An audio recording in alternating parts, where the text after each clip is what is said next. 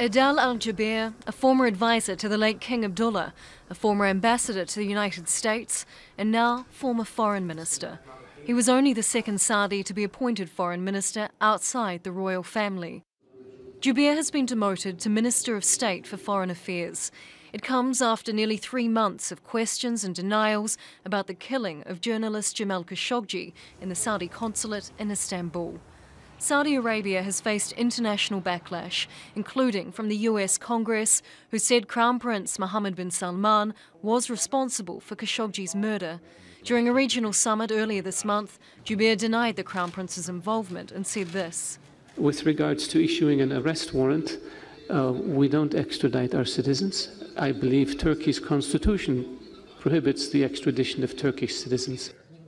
Jubeir was appointed foreign minister by King Salman in 2015, a month after Saudi Arabia went to war in Yemen.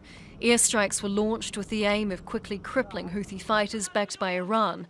Instead, the war has dragged on for almost 4 years, killing at least 60,000 Yemenis.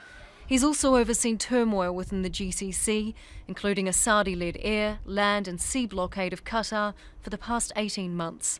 All moves that have stoked controversy around the kingdom, and something his successor, Ibrahim al-Assaf, now inherits.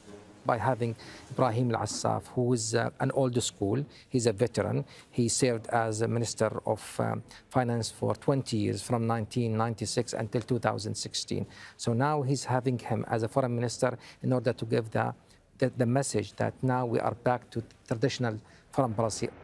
Al-Assaf is the former finance minister.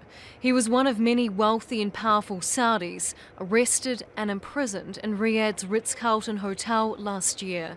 The Crown Prince championed the arrests as a necessary crackdown on corruption.